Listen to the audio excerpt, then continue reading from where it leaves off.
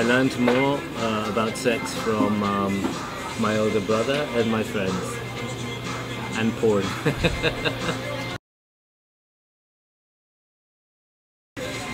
My mother spoke about sex, but not in an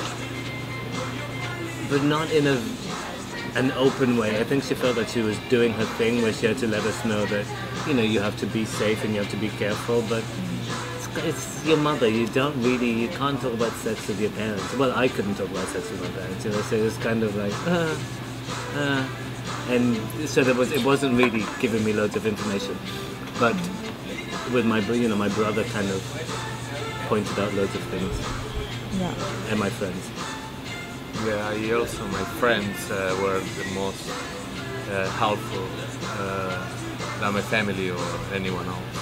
Much more helpful. I think they should teach more like how to handle all the information, because when we were growing up, we didn't have like the internet or as much information that we have right now. So everything was like forbidden, and now you just have to type anything in Google and it will show up. So I agree with that. I think it's what the parents should do. I think parents, and this is, I'm not a parent, but I have friends who are parents, and I can imagine that they want to hang on to their children's innocence and childhood for as long as they can. So I think they'd rather that children abstain from having sex. But the reality is, kids are having sex, and they're having sex much earlier than they used to before. So we live in a very sexualized society. The images around us are very sexualized. The adverts on TV, the films that we get to see. So kids are very curious and are very sexualized from a very young age.